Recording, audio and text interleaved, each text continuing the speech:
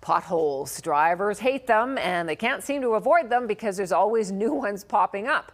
But researchers at the University of Calgary are working hard to develop new types of asphalt to improve roads and pothole repairs. Jacqueline Wilson has the details.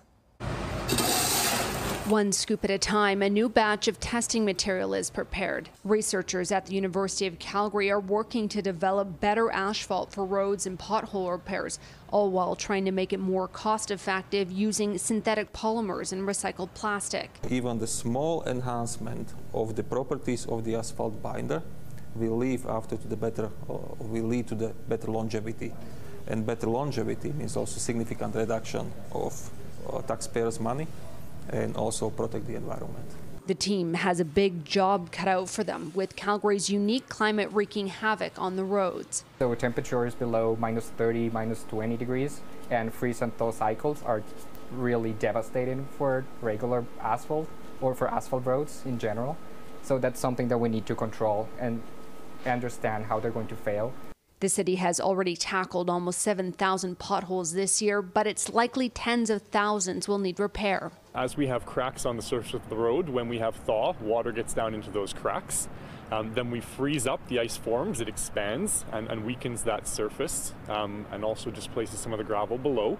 And then as we continue to have these freeze-thaw cycles, eventually the asphalt will collapse in. Hewitt says the city patched almost 38,000 last year. And Jacqueline joins us from Kensington tonight, where the city has actually just recently repaired a number of potholes. They sure have, Tara. People will be very happy who live in this area because while there are still cracks and uneven surfaces, about 5 or 6 potholes you can see just recently covered by the city. And the city does have about 9 stations, and each of the crews in those areas specifically, they are repairing the potholes in those areas. And so what happens when they see a pothole or it's reported?